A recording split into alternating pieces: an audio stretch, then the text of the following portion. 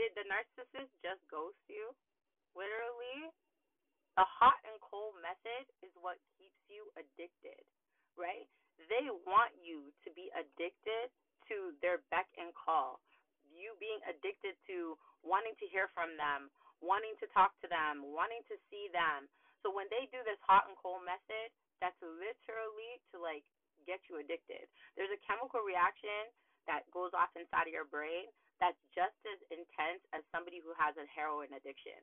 And that's why you have to understand to be gentle with yourself. Don't be hard on yourself if you're wanting so badly to talk with this person, wanting so badly to see this person. Like, at the end of the day, that hot and cold method, they knew exactly what they were doing, right? And it's okay if you feel the need that you want to reach out to them or talk to them, whatever.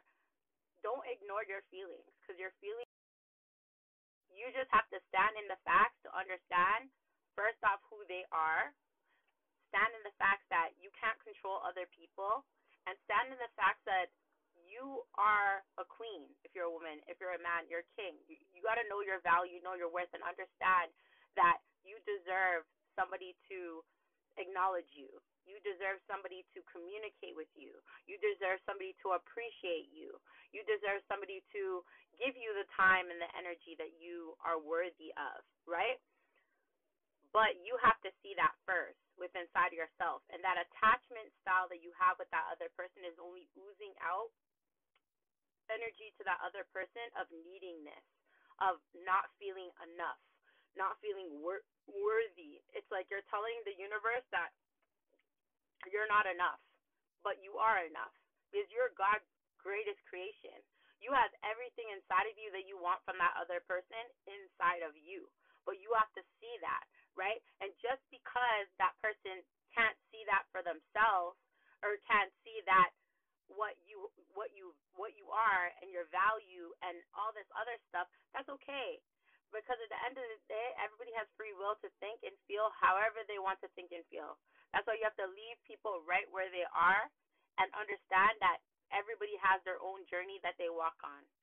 And there's no such thing as a forever. You're like, it's the attachment styles that gives us hurt and pain and anxiety and all this other stuff that lowers our vibration to make us feel like empty or make us feel not good about ourselves or not happy. When really and truly that attachment style is what you need to figure out to let go and to heal from. Because if you don't figure out how to heal from that attachment style, that's what's going to keep you stuck and stagnant with other relationships as well, that is going to be able to always have power and control over your mind and your emotion and always be able to affect you mentally and emotionally, where they'll have the power of when you're happy and when you're not happy. And nobody should have that much power over you. So it's you sitting down to figure out how can you heal those parts within inside of yourself that has that attachment style with anything outside of you that will always steal your power of your happiness. And if you want tips and tools on how to do that, trust and believe, I work on myself every day. How to detach and the power of detachment, the power of understanding to heal your inner child. I can share with you guys great tips and tools on how to do that. You can always book a one-on-one with me. My link is at the top of my TikTok page. Y'all, stand in the facts to wise up and rise up, to gain back power and control over your mind and your emotions, to heal yourself from that, attachment style, to, heal yourself from that abandonment style and wanting others to see you and want you, and understanding your value and understanding your worth.